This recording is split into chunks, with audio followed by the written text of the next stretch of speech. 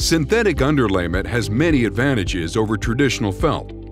Atlas's Summit synthetic underlayments are made from virgin polypropylene resins, mixed with UV inhibitors and proprietary materials, creating a stronger, more durable underlayment. It's lighter and faster to install than traditional felt. Synthetics are made using modern, state-of-the-art equipment, but with woven designs rooted thousands of years back. The manufacturing process can be subdivided into several distinct manufacturing stages.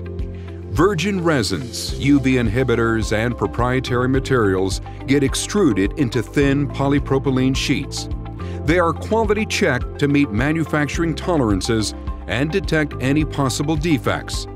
The sheet then runs through a cutting station that slices it into thin strands, which go through a series of rolls and heaters to create the desired thickness, weight, and strength. The polypropylene strands then get sent to a winding station where each individual strand gets spun onto its own individual roll.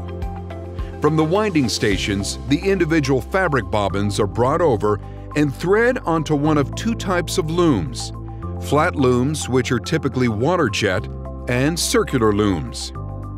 The loom weaves the polypropylene fibers, spinning them into a circular sheet called a scrim.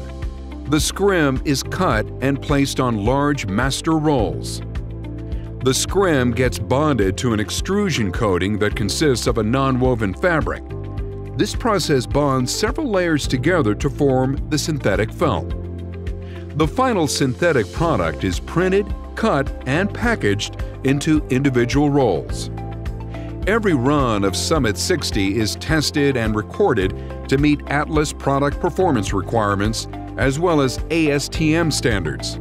Some of the testing includes tear, tensile, elongation, burst, UV and heat resistance, just to name a few. When choosing underlayment for your roofing project, look to Atlas Summit 60 and Summit 180 Synthetic as an excellent upgrade to enhance the roofing system.